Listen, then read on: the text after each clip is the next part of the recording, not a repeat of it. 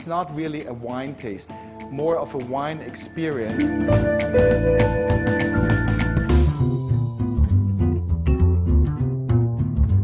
Is the magic part of how the glass is truly the taste maker.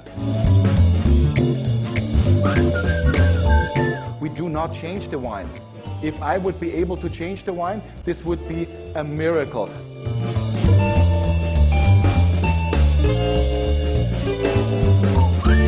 Because this ultimately is in charge to control the flow onto your palate, which is then responsible for your enjoyment. I invite you to be extremely skeptical.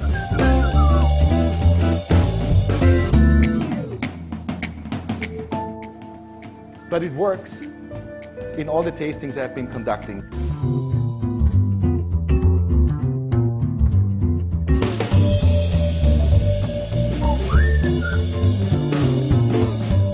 It was both entertaining and very informative.